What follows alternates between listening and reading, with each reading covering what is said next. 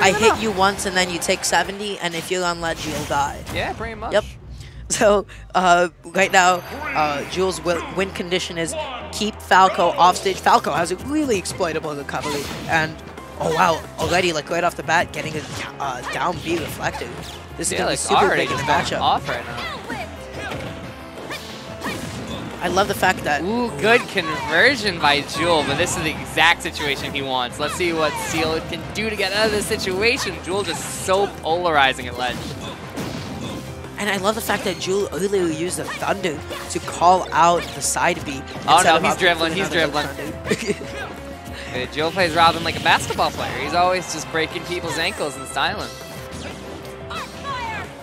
And right now, you just see like Steelix, like I feel like he's scrambling a little bit. He doesn't know what to do. And right now, he's got to get a hang of the movement as soon as he can. But he is getting off the ledge very well compared to someone like Jewel, who doesn't exactly let people get off the ledge for free.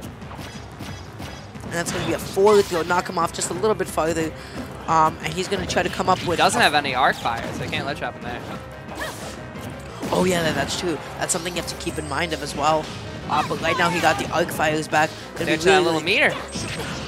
Steelix doing a good job of not letting Jewel seal the stock anytime soon. And I feel like great roll there, great roll there.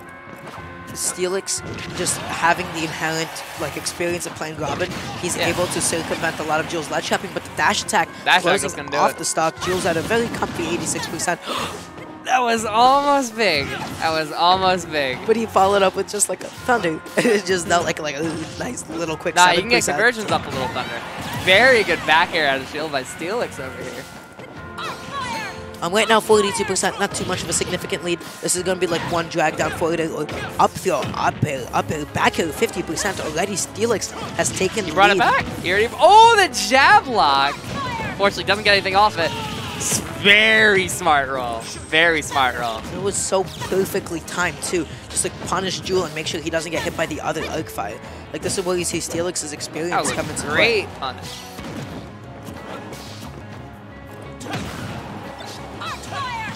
Ooh, he chucked his own tome at him. Great edge guard by Steelix, but unfortunately he doesn't make it. But Jewel does, in fact, make it back. I mean, Robin's recovery is definitely not something to sleep on. The angle has enough mix to it. It covers so much distance so quickly. Steelix needs to steal this stock as fast as he can, because... And that forward is more than enough to take it. He did. Great edge guard attempt. Great edge guard, great exploiting the fact that Robin doesn't have a hitbox on him or her, just like underway coming up. And you see right now Jewel, instead of opting for like the Thunders that he normally goes for, he's like putting a lot of pressure on Falco's shield. Oh no. Big damage. This is what Jewel wants. My man's at ledge. But again, like Steelix just has... He's very good at getting back to the ledge and playing center stage. Ooh, up tilt. This is completely even. He was trying to get a down air and attack chase on the platform, which little bit a too lot greedy. more damage.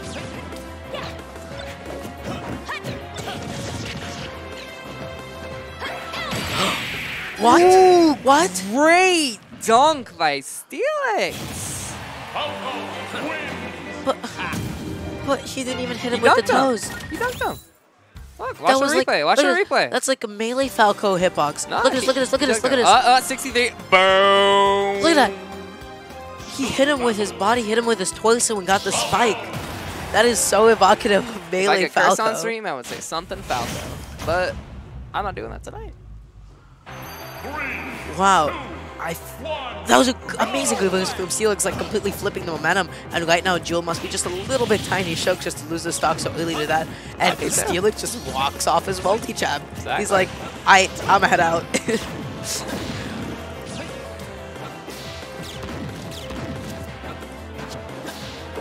And right now, I think something to note is just like how differently Jewel is playing and getting the Nosferatu. He definitely adjusted. He adjusted. Oh no. Ooh. It's crazy how Robin has combos on block. Damn. We're really playing traditional fighters out here. We really have block strings. That's he wild. actually does have block strings. With the drag down. The drag down forward. Right, but that's not enough to take I don't like Falco, but that was kind of clean by Steelix. That was a little. That was pretty saucy. Steelix is definitely like. And the forward, this should be the stock, yes, right here, you know, capitalizing off the fact that... That's just so brutal. Falco and Fox both, like, after they side B, But we saw what Steelix thinks about stock leads, because he just takes them right back.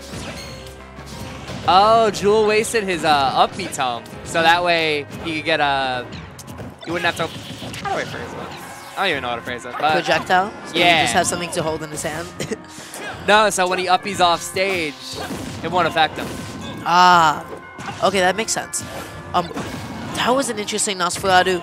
I don't believe he meant to throw it in that direction, especially considering Falco can't get from A to B so quickly. Trying to read the high recovery with the back heel, but the forward is so active, still able to cover that option. And that's definitely, you see something Jewel doing a lot, using like his arc fire to get back onto stage just to like basically keep his opponent off. But against a character like Falco with such a menacing reflector, you know, it's able just to turn that attempt around the Jewel. Steelix doesn't care though. Steelix does not care.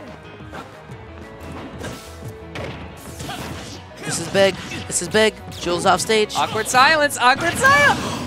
And he got the up B spike. That's hype. That is so hype. I'm not gonna lie. I thought Jewel. I thought Jewel was that. I thought that was a down air for Falco, and that would have traded the both of them lost the stock. Position reversal.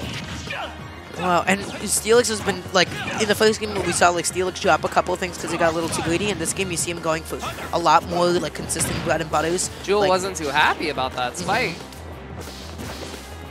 Jewel making sure he doesn't get hit by anything like that. But again, Steelix missing the spike hitbox. What kind of hitbox? He got the reverse. That forward air is just so menacing. Yo, ban Falco. So difficult to contest. Ban every character in this game. That's not massive works. Yep. Anyhow, another Nosferatu. Like, Jewel is able to, like, reverse the tide of the set, but the back seals up air, the stock. like, you know, Fox and Falco. Falco needs one up tilt. One up tilt just to knock Jewel. I love that wall jump. That was so clean.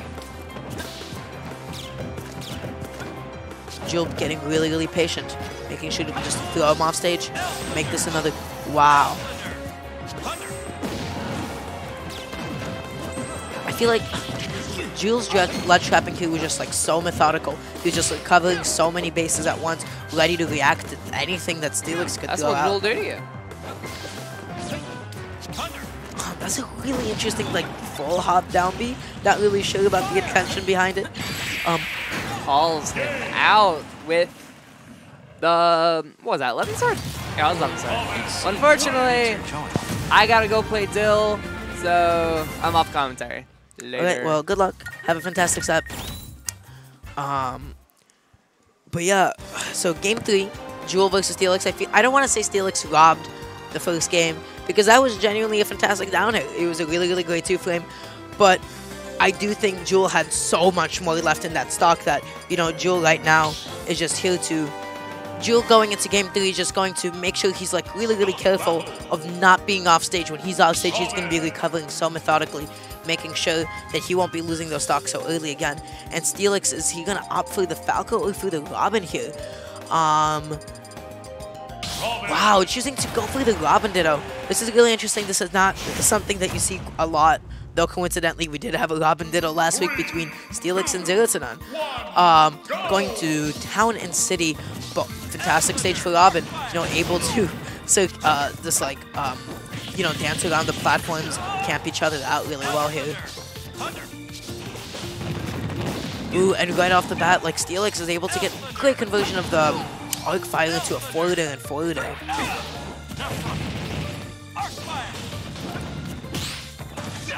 What? No, Steelix is playing like a completely changed man right now. Like,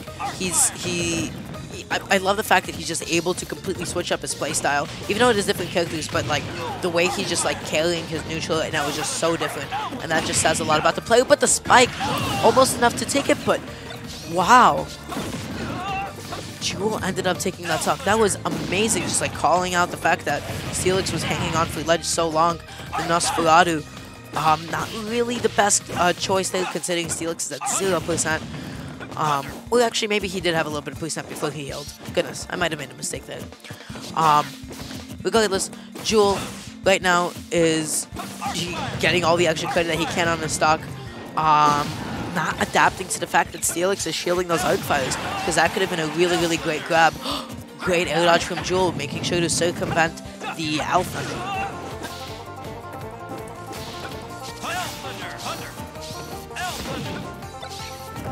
Oh my gosh, there's so many things to keep track of. Thunders and books and tomes being thrown around. And right now, Steelix has the ledge trap right now. Ooh, just barely missing the edge there, which could have confirmed into the Thoron.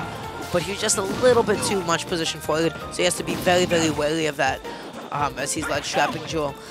But right now, Jewel controlling center stage. Steelix in the corner. Great Nosferatu from Jewel, just bringing things a little bit closer again. And it's like those little extra bits of chip damage and those extra percents in favor of Jewel that bring this back. But the Thoron, enough to kill from center stage. And you see Steelix crouching down a little bit. I'm not sure if that was an intentional teabag or not. Regardless, he's having fun with it. Jewel maybe trying to lead an air dodge with a down throw, trying to, you know, go with an up air, but regardless, able to take out the stock so well with the F smash. Huh. I really love Jewel's drift there, making sure that he wasn't going to get hit with an arc fire. He's doing a great job right now. And right now, Steelix committing so much off stage, but Jewel still is able to come back. And once again, Steelix is opting for these Nosferatus at 0%. And right there, with 2 arc fires into an up air, back air, that's already 69%. And Robin's damage output is definitely not something to sleep on. You know, arc fire is such a menacing tool that can convert to almost everything at any given percent. Jewel is off stage trying to stall out those Arc Thunders. Really interesting choice of get-up attack there. Like you didn't see him use that all set, so a really great mix-up because you saw Steelix, you know, trying to grab, but the back throw not enough to take it quite yet. This is the ledge trap opportunity, but Steelix still slightly misspacing the arc fire. Steelix has to play a little bit more back. Jewel throwing him off stage. Back throw definitely not enough to kill across the stage. I'm surprised at the multi-jab kill, but Steelix, I would have expected Steelix to go for the Gentleman instead. Steelix trying to lead a jump out of shield with those forward airs, but Jewel just opting to stay in. Not jumping out, not risking any commitments. This is really, really entertaining. We're just throwing out Thunder and out Thunder and shielding each other once. But the up air, wow. Well, he was out of forward air. I couldn't tell, the animation didn't finish. But right now, Jewel, like, the set of game, like, I feel like Jewel's adaptation is just something I constantly gawk over. Because every time you see, like, Jewel commit to Nosferatu, like, he is landing it. He's landing it. He is capitalizing so much off of it. And, oh my gosh. But Steelix, I mean, he put up an amazing fight, especially in the Robin Ditto with Jewel. And also considering the fact that he switched his mains halfway through into the set.